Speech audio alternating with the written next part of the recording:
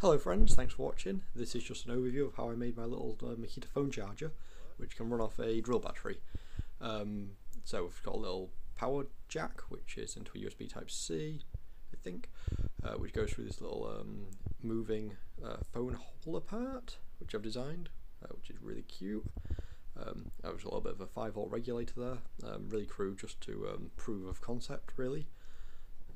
I've printed out the base, which just clips straight into a battery, and I've got some metal inserts there so I can screw the whole thing together. I had to print out an additional shim just so there's a little bit of space for the electronics, which I hadn't considered. And it all screws together.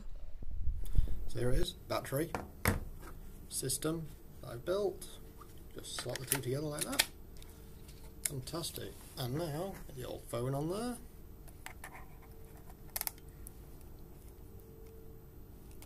There we go. I'm literally charging my phone. Oh, there's my lad. Charging my phone as we speak, which is fantastic. Lovely little design. Makita phone charger.